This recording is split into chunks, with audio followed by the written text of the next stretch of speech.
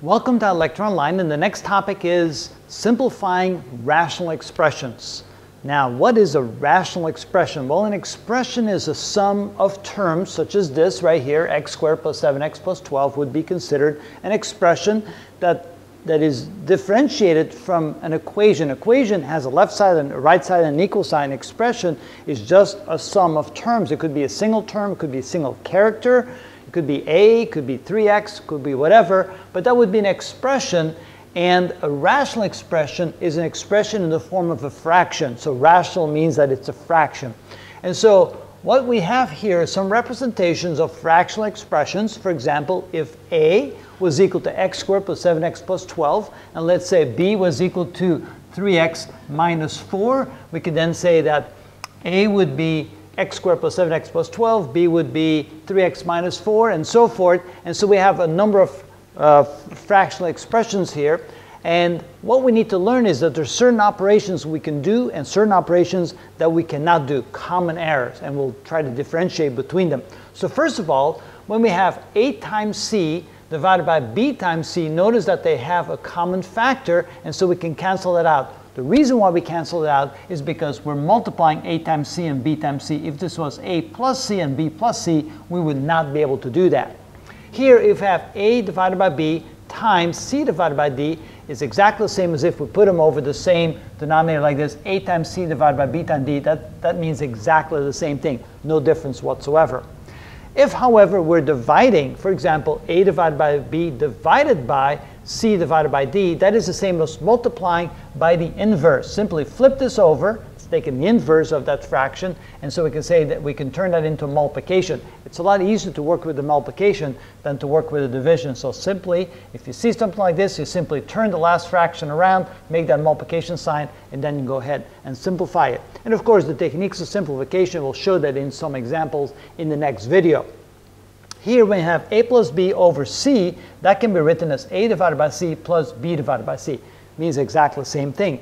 And finally, if you have a divided by b plus c divided by d, notice that the denominators are not the same, and you want to add. That means you have to find the common denominator. One way to find the common denominator is to multiply b times d, so that then becomes a common denominator. To accomplish that, you will multiply both the top and the bottom by what is missing here, which would be the d. And then here, you're missing a b, so you go and multiply both the top and the bottom, numerator and denominator, by what's missing, in this case, the b. And notice now you have it over the same denominator, so you can then combine the denominators. That kind of looks like what we have over here. So this can be written like that. That's kind of the reverse process from what we have over here. So those are the common things that you should know how to do.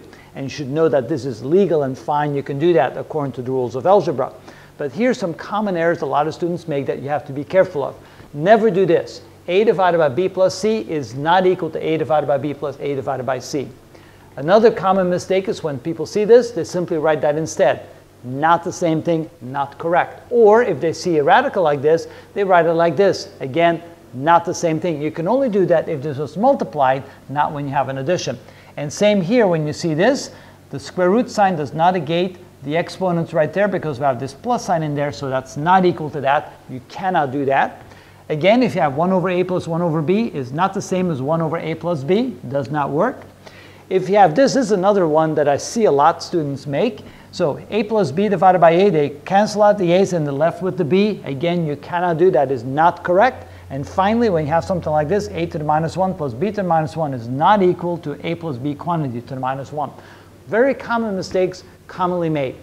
Let's say you're taking a test and you have something that looks like this and you wonder if you can do this. How do you make sure that you can or cannot? It is really easy to check that out very quickly by plugging in some numbers. For example, in this case, you say, well, let a equals 2 and b equals 3. And see if you get the same number on both sides of the equation. So that would be 1 over, so this would be 1 over a plus 1 over b would be equal to 1 over 2 plus 1 over 3.